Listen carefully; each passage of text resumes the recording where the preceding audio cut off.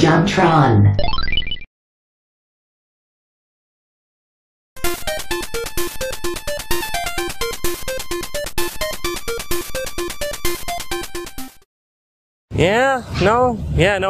I see what you're talking about. She's right there on the water. But I don't know, man. I don't think we can make a game out of this. Nah, man. Plenty of games have boats that ain't sank yet. I mean, look at Call of Duty boats. Mediocre sales. The Sunk Boats DLC. Platinum seller. Oh, okay. So I suppose what you're telling me is that we should not make a game about the Titanic sinking.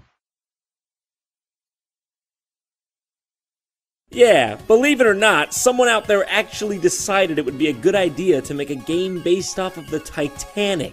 You know, the great Titanic disaster of 1912 where 1,500 people met their fate with Davy Jones in one of the deadliest maritime disasters in history. That's like making a game about the Pompeii volcano incident. Tap A quickly to not die as fast! For some of the games like this one, Titanic, Adventure Out of Time, I can kinda see where they were coming from at least. The Titanic was sort of a mysterious event, so they tapped into that and created a point-and-click adventure mystery game about it.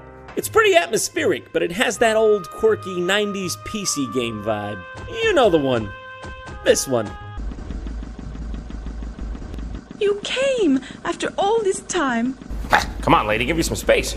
Come here. I'm trying. I'm gonna get there. Oh, there he is. Max Seidelman, Philadelphia, PA. Jim Belushi? Is that you? Did you travel back in time to hide from the fact that you were in Hoodwinked? It is good to see you up and about. You've been in your cabin the whole voyage.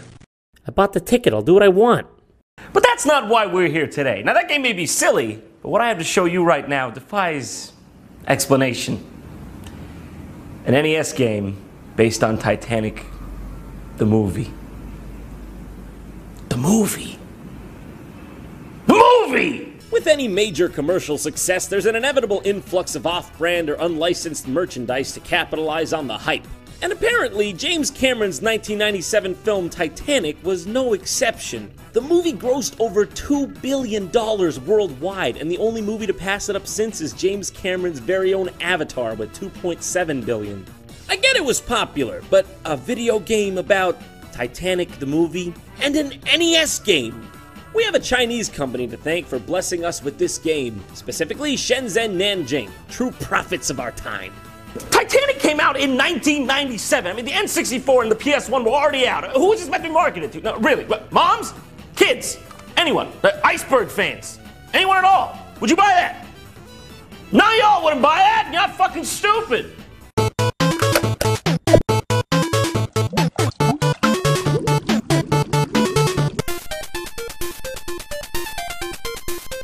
Oh, would you just listen to that? Majesty. Celine Dion would be so proud if she was still with us. You can pick from Rose or Jack. But with my thorough understanding of the film, I'm gonna say that Rose is probably the better option. Hey, but what can I say? I've always been a fan of Certain Doom. Let's go with Jack.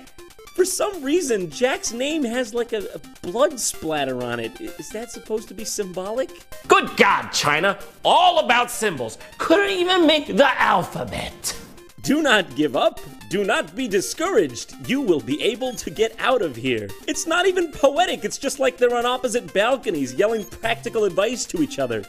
Now, I gotta say, they knew what they were doing with this one. Starting us off right in everyone's favorite scene, next to the sex car. Yeah, so far so good. I haven't even touched a controller yet. This is just what he does when you stand still. Wipes head, spits, turns around, repeat. Alright, this is fantastic. Oh, wow, okay. This game barely has any controls, apparently. I don't even understand how to move it. I bet you controlling the robot on Mars right now would be easier than this. And to do that, you have to send a goddamn signal off the sun into the robot and back to Earth. I bet there'd be less input lag. What did I expect?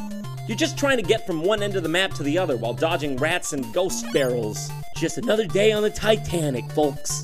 I can't quite get on the crate here.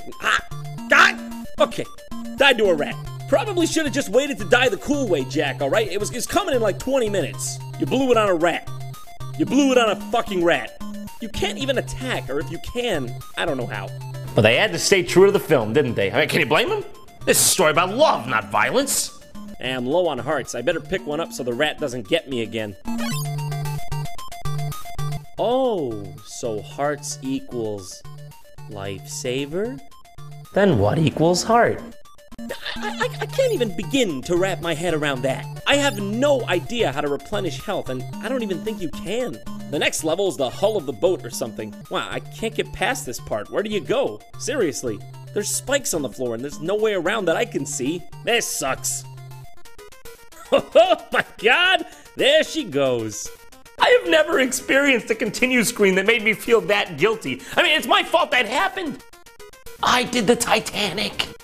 Also, I just want to point out that the two choices we're given here are continue and start. Guys, stop. You're giving me too many options. I'm only one man here. Playing with Rose is hilarious, though. She actually picks up her dress to jump. Hey, game journalists, look at that. They're not sexualizing your women for once. Isn't it all you hoped for? So thank God that's over. I mean, it's over, right? There's not more, right? I mean, surely there weren't two companies crazy enough to do something like this. Right? Everyone at home? Are you sitting? I mean, probably weird if you were standing watching this. I mean, what do you got some sort of standing desk? Think you're better than me, don't you? Now, there was one more company that made a game based off this Titanic movie craze, and it's not really possible to find it as a whole game, or at least I couldn't. It comes on this cartridge called the Super New Year 15-in-1 cart. Accurate name!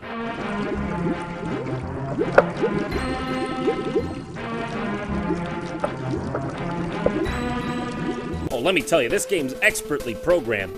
When you boot this game up, you're presented with a random selection screen that's sometimes in Chinese, sometimes in English, and sometimes without the full game list. If you're lucky and you get the right screen with all the games on it, you won't even know where to find the game because for some reason it's been split up into two pieces. If you want to play as Jack, it's called Hacker, and if you want to play as Rose, it's called Heroine. But why though?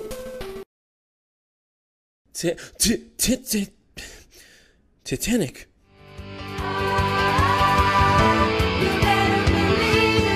I would play any game on earth. Yes, I would play any game on earth.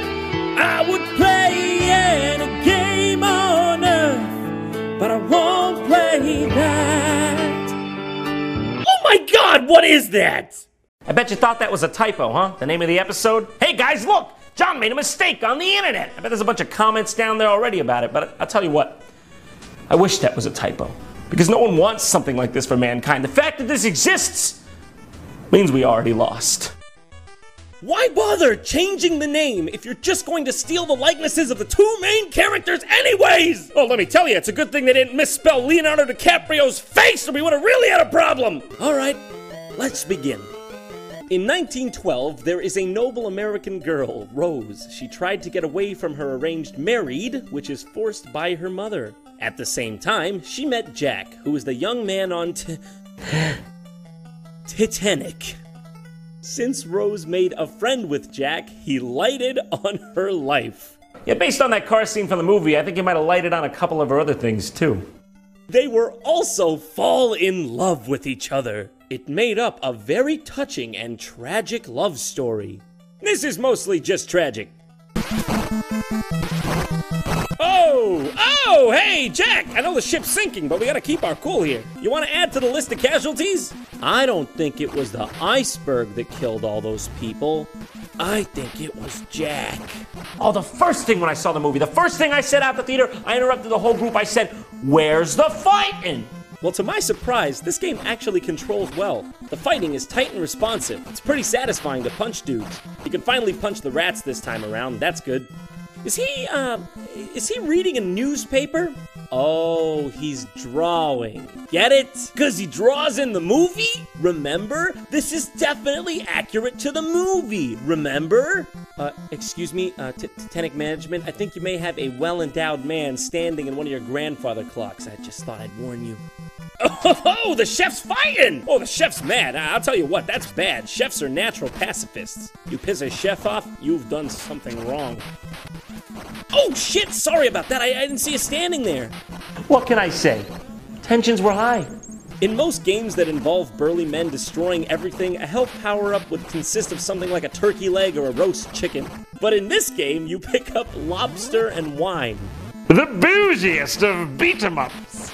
Eventually, you get to fight a boss that's essentially if Mr. T was infused with Donatello from the Ninja Turtles. Now that's a pretty dangerous combo right there. Alright, we're on the next level. No, alright, okay, hold the phone. Rats? Understandable. Bats? A bit weird, but I guess I can see. But cobras? Unless this ship was headed to a snake charming convention, this is absolutely unreasonable. Hey, okay, it's no wonder the ship went down between Jack beating up every capable person running it and fucking goddamn cobras everywhere. I can hear the captain right now. Yes, I'm looking out for icebergs, but currently I'm fending off a nest of cobras and a very aggressive man from Wisconsin. Also, I love when you punch the cobras, they react like they didn't even see it coming. They're just like, whoa, I'm out, that was a bad one. Okay. The lifesavers try to kill you in this game. I'm pretty sure this is the literal opposite of what a lifesaver is named for and supposed to do. How did both of these games fail to use lifesavers as some sort of appropriate object? If you're asking me, that is proof of a grand deity right there, or maybe the proof of the lack of one. Oh yeah, that's right. I remember the part where Jack fights Herman Munster on top of a smaller ship on top of the Titanic. That was the best part. I don't even know what's this guy's problem. He attacks you by firing a gun angrily and thrusting his dick at you. I don't know, we're in international waters. I guess anything goes. Once you beat this guy, he's like, "You have bested me. Here is the deed proving so." Man, 1910 times were weird. This time around, we're playing as Rose, who's a geisha ninja, apparently. Oh yeah, come on, get him! Get him, Rose! You're an independent woman! Can't forget the flying eggplants. Man, 1910 times were scary. Alright, finally, beat him. See you later, Herman Munster, again for some reason. Every night in my dreams, I see you. I feel you. It's beautiful. It was the most beautiful love story I've ever seen. When we have kids, we're sitting out on a beautiful summer's night, I'm gonna look you in the eyes, Rose. I'm gonna be like, remember when you beat up that fat guy who was trying to kill you with a shotgun and knocked Herman Munster off the Titanic a couple times? I'm glad we made it through that. I love you. You know what, I think you're right. On second thought, I don't think it's gonna work. But I got one for you better. Schindler's List HD Remix.